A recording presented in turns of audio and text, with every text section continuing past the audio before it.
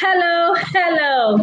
I am super excited today to take the topic effective boarding house administration. And who am I? Why should you listen to me?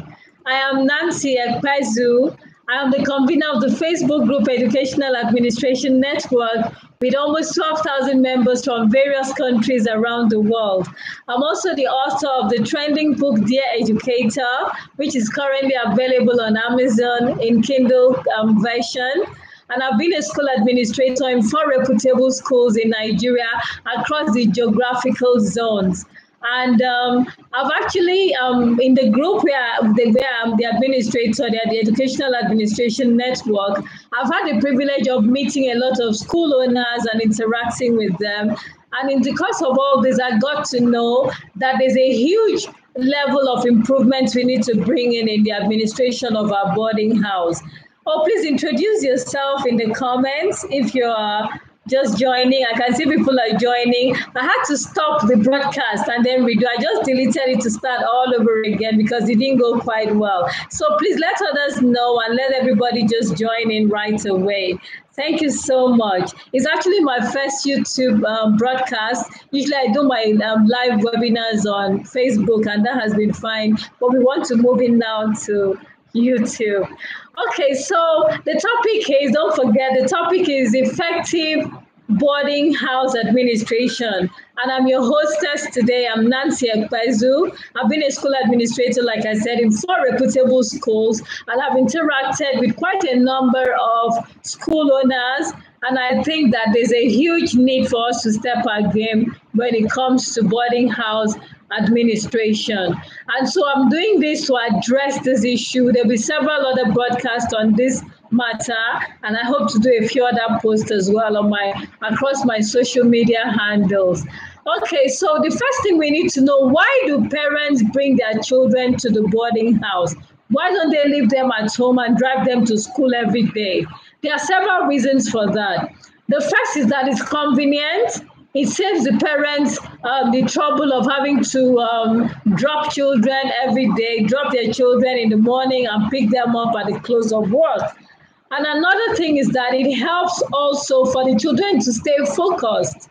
The time spent commuting or, in the traffic, for example, if you're in a city like Lagos, you will know it's really tough moving around. And so parents think that is a convenient way to leave the children in the school to concentrate on their studies. Okay, less distractions. Even parents, aunties and uncles and cousins visiting at home will not be available at the school. They will not readily have access to these children at school. And so they can focus on what they have come to school to do, which is their academics. So it is generally believed that children in the boarding houses have less distractions to deal with than those who are in the house. Another thing is that parents may be having marital issues and they could decide that, okay, we're just here struggling who's going to be in custody of the children. Why don't you place them in the boarding house? I've had to deal with such cases even as a school administrator.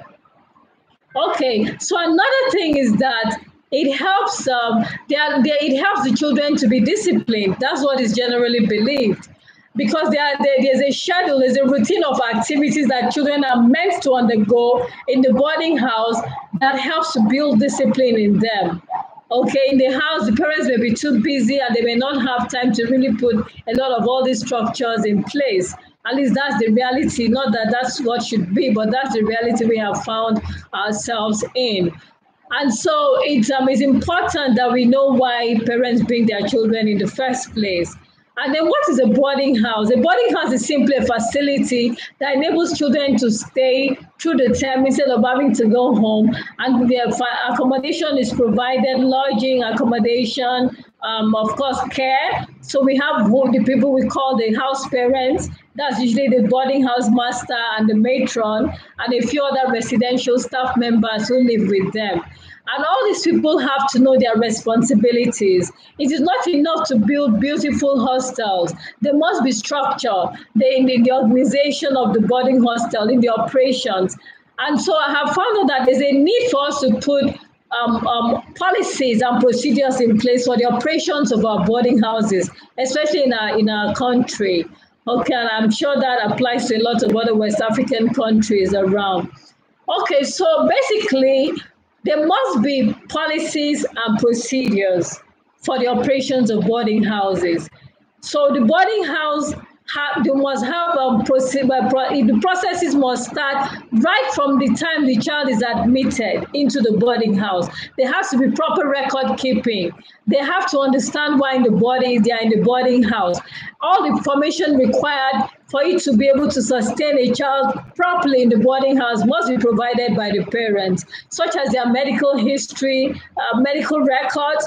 Okay, you don't just bring in a child and then you find out later that they have sickle cell anemia or they're asthmatic or that they have certain ailments that are difficult to cope with. That will really put your school in a very bad light if things go wrong. And so from the onset, you have to get it right with the parents and be very strict about your admission procedures. Make sure all the documentations are kept properly and parents sign all the necessary forms that need to be done in your school. Very important. Okay, so now let's look at the various policies that you need to have in the boarding house. You must have your admission policy. What is the minimum age for a child to be admitted into your school's boarding house? Do you just allow any child in, even if the child is 2 years old, and to come and live with the others who are teenagers? Is there a minimum age? I've worked in a school that the boarding house was strictly for those in the secondary, and only those from above 10 years were admitted into the boarding house. I've also worked in a school that made provision for those in the elementary school. And so our boarding house had facilities for the elementary pupils and facilities also for the secondary school children, the students.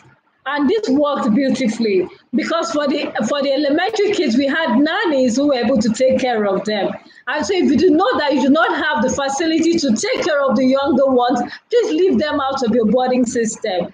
Do not bring them in to be in a very inconveniencing facility that is not conducive for their stay.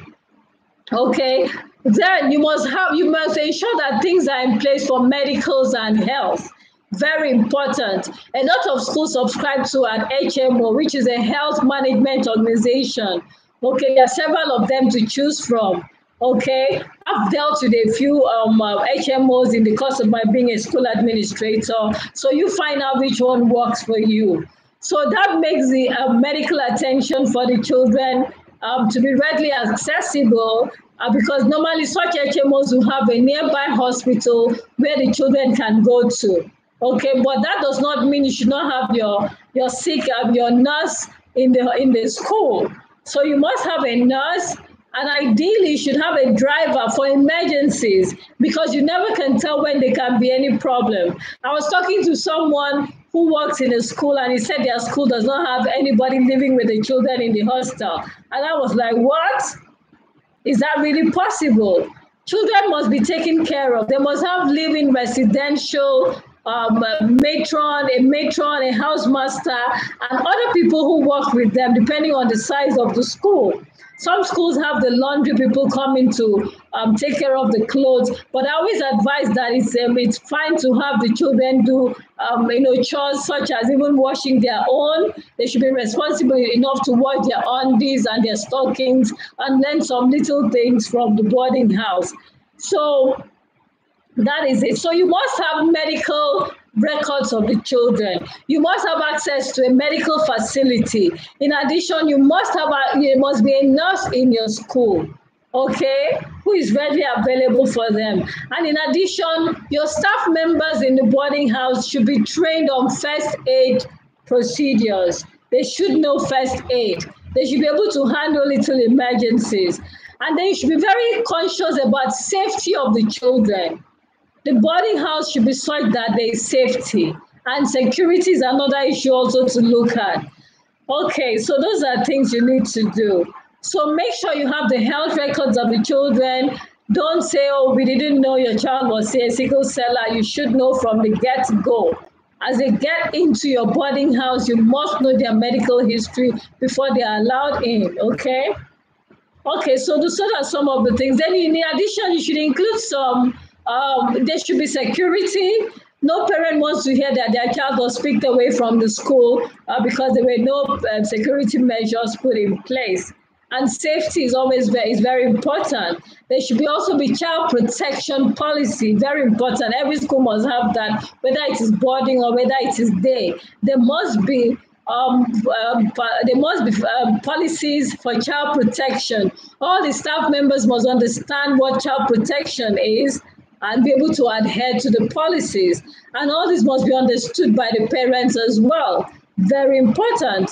You should have guidelines when the children should be picked from the boarding house and when they'll be dropped. So no parent just walks in and says, I want to pick my child, or send just anybody. There must be procedures for all of this in your boarding house. Okay, so I intended for this video to be just about 15 minutes because it's my first YouTube broadcast. I'm actually enjoying it, even though there was a little hitch with the first attempt. Okay, so those are some of the things you need to know. So, and there should be induction of the children. As they're coming into the boarding house, they must sign for their behavior. There must be something put in place for behavior management. So when the children come into the boarding house, they know what is expected of them. So all the expectations for their behavior must be discussed at the induction of the students. So you have induction for students, and then you also have the induction for the boarding house team. So all of these people must know what is expected of them. I'm sure I'm going to do a few other broadcasts on this boarding house issue, but today is just a general introduction. Gradually, I'll begin to take on some other ones, one by one, just like that, until we get it, right. But please know that what my book is on the way. It addresses boarding house issues, and I'll be really glad to launch it next year. And I'm sure that you'll be able to pick your copy. Remember that my book, Dear Educator, is available now on Amazon. Please get a copy if you haven't got one yet. Yeah, Dear Educator, that's it. Please make sure you get your copy. Make sure that everybody on your team has a copy as well. I've actually seen people who are not even educators buying copies for either their children's teachers or even for themselves. Some people who are just starting out have told me that the tips here are not just for teachers, that they have found them very useful for themselves in even other professions, okay? So this book is a must for every educator. It's available on Roving Heights online bookstore. It is available on Amazon. It is also available at Warrital Book Place. Very, very affordable. And it's available in several cities across Nigeria. It's available in Calabar, Uyo, Kaduna, Ilorin, Benin City, Lagos, Abuja, Port Harcourt. So get your copy, just send me an inbox, and I'll really be glad to attend to you. Thank you so much. This is already almost 13 and a half minutes, and it's been my pleasure. I hope you've been able to get a few things from here.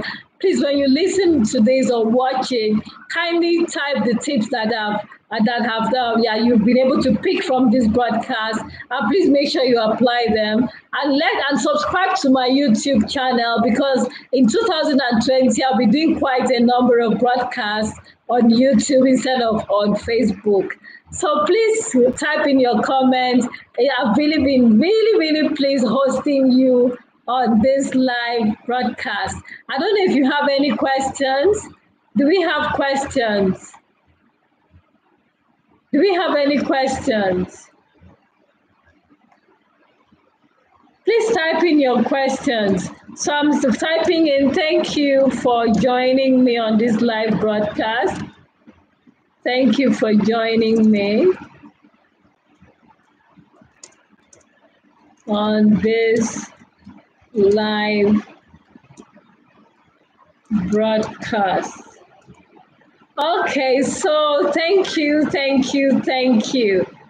So I would like to say goodbye now, because I think we've had a good time today. And I really, really appreciate you for, yeah, for joining me. I'm going to sign out now. Oh, more people are joining now. Wow, thank you so much. I'm actually honored. I'm sure quite a number of people forgot, or maybe they're actually in the Christmas mood as well. But thank you so much. Thank you. I really, really, really appreciate this. Thank you. So I'm signing out right now, and I would like you to recommend this YouTube channel to as many people as you can. The more we are, the merrier, so that we all learn from one another. So it's been me, Nancy Ekwezu, your favorite school administrator in the whole world, hosting you to what I enjoy doing, talking about school administration, various aspects of school administration. And today it's been on boarding house administration. There'll be several other topics, so watch out. Anytime I announce a broadcast, please join me eagerly and invite all your team members to join as well. Okay, so thank you, thank you, thank you, thank you. I'm signing out.